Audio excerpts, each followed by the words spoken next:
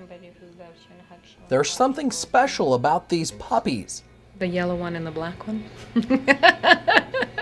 Carolyn Shaw, an EMT, was just finishing up with lunch when her husband called and told her that Annie, their expectant Chihuahua, was under the bed acting strange. I said we'd check with my partner, see if it was okay if we swung by the house, and checked on her, got her out from under the bed because I didn't want her delivering, you know, under my bed. When she arrived home, all her dogs were acting weird, so she went to find Annie.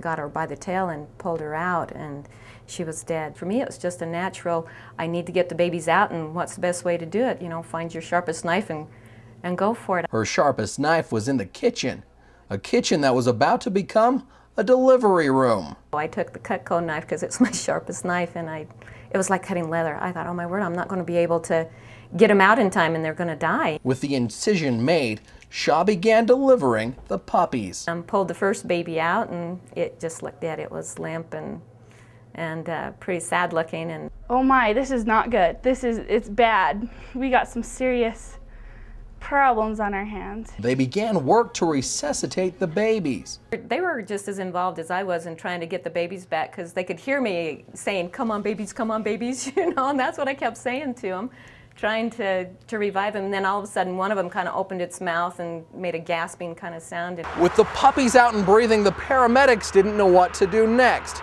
so they loaded the pups in the ambulance and brought them to the hospital.